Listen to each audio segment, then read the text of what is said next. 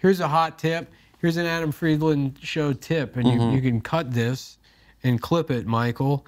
And this is sort of a public service announcement. I mentioned it before, but now for New York residents, it is illegal for any medical office or collection agency to refer medical debt to your credit report.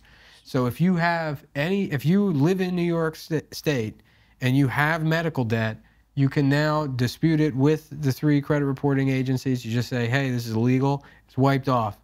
Is that all medical debt? All medical debt. Even elective plastic surgeries? All medical debt. So if I got a Brazilian butt lift and I didn't pay, yeah, it wouldn't affect my credit? No, it would no longer. They can no longer submit it. It's no longer put it on. I'm about to be a hoe, guys. I'm about to hoe out. Yeah. That's amazing. Yeah.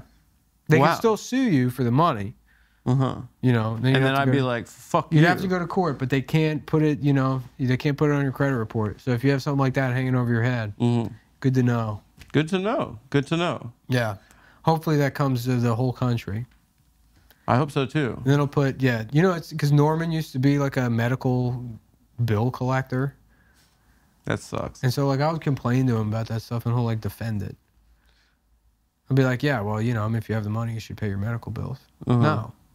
No, you work for a company whose whole business, the whole job is to just like harangue people that had a fucking accident. Correct. Yeah. Yeah. And I think most people that don't have the money don't have money because they're buried in medical debt in this country. Yeah. So that's the public service announcement from the Adam Friedland show. Guys, we're all going to get fucking fake tits. Yeah. And I'm not paying Dr. 90210. You could take that to the bank.